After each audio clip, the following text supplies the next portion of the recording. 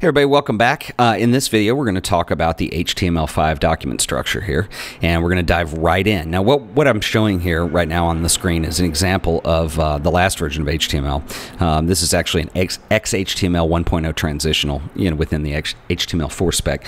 And if you've done programming before in HTML, you probably use something that looks very similar to this. But HTML5, what we're going to do is create a new document, and I'll explain some of the differences. And if you've never coded HTML, you can just jump right in. You don't really need to worry about the legacy stuff. But anyway, I'm going to go ahead and create a new file. We're in TextMate here, and I'll call this HTML5.html. So we're good, and here's our blank document. Okay, now the first thing I want to look at that every document in HTML requires is a document type.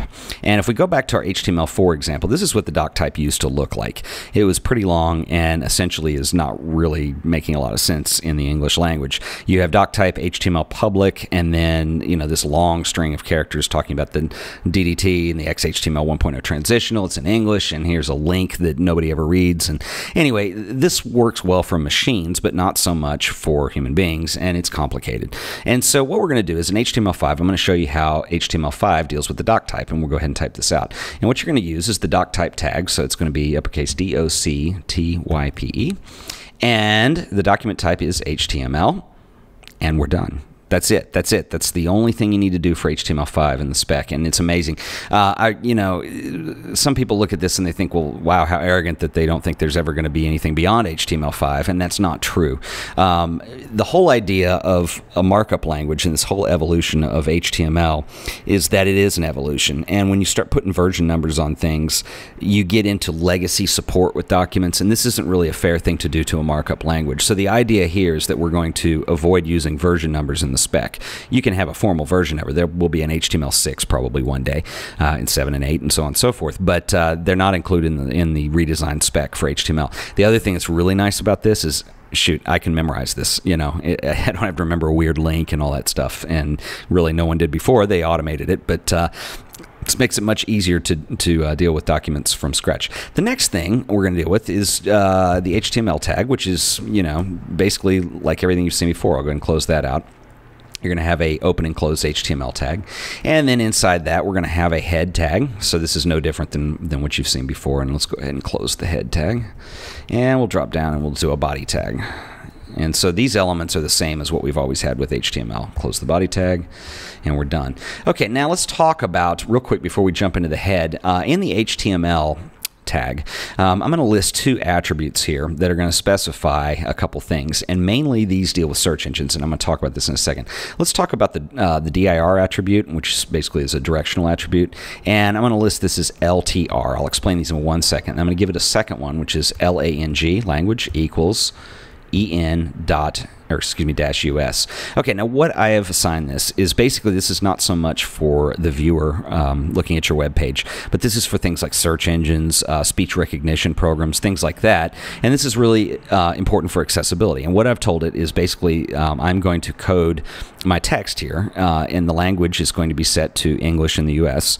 There are obviously other options you have on here. And that dir, that direction, the LTR stands for left to right. Okay, so there is an RTL too, right to left. Now, why would you want that? Well, not all languages in plain text display like English does, left to right. Like, for instance, Hebrew, there's Chinese characters, things like that display right to left. So those two things, and that's really as complex as this gets, those tell the anything that's machine reading your document, like a search engine, like I said, or a text recognition or something like that, it's text-to-speech, what language is and which direction it's going to be read. Okay, and so we're good there. Let's go into the head document here.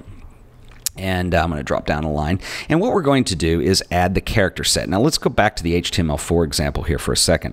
And the character set here, we used a meta tag, and then we had to have an HTTP equivalent, which was content type.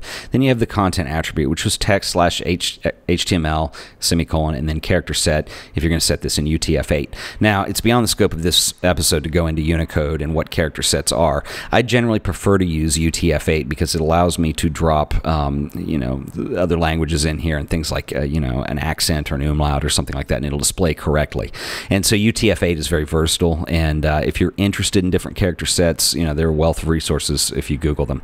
But this is the one I typically use, which is UTF-8, which I recommend too. But anyway, you have a lot of stuff in those tags. The HTML5 is completely redesigned now. All I have to do is we're going to, again, use the meta tag. So let's say meta, and then I'm going to go character set, char set equals, and watch this, UTF-8.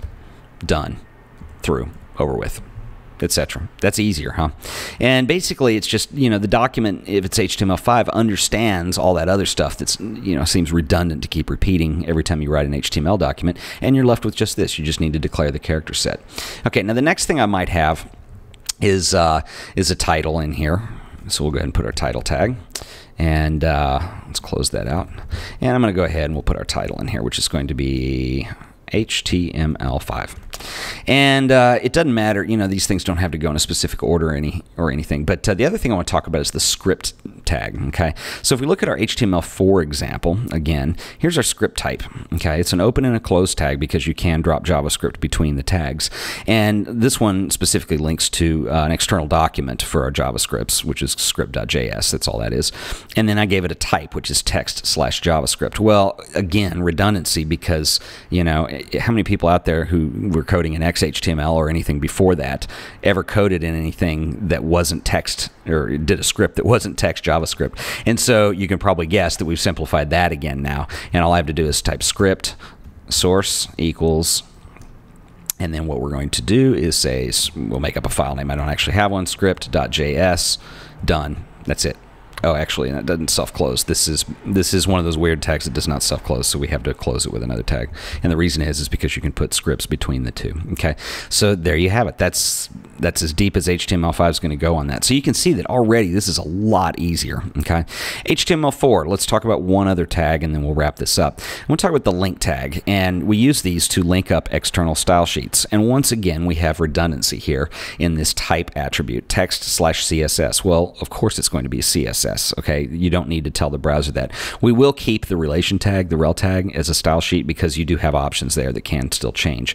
So in HTML5, all I have to do for the link tag, let's drop a line, is say link. This one is self-closing, and I can say, okay, hang on, sorry, to get that right. Yeah, it is self-closing still. The href in that, okay, which is the link to where that is going to be, I'll just call it styles.css. Again, it's not a non-existent file at this point, but if I put one in, that's where it would be. And then I would say rel equals style sheet. And we're done. That's basically it. And this is one of the things I really love so far about HTML5. Sometimes as a programmer or a developer, when new languages and new revisions come out of things, you get a little concerned, especially if you come from a Flash background, and ActionScript had a dramatic change from 1 to 2 and then again to 3. And it's a lot of relearning, and it's a lot of tightening up your chops. HTML5 is actually a lot easier, I think. I've done a comparison with XHTML here so you could see the differences if that's where you're coming from. If you're brand new to scripting or writing code or writing HTML, then this is all you need to know. It's fairly easy to do, and then I would continue to code as normal. Now, there are some other differences and things, and we're going to go through those in the next couple films here. So I will see you in the next one.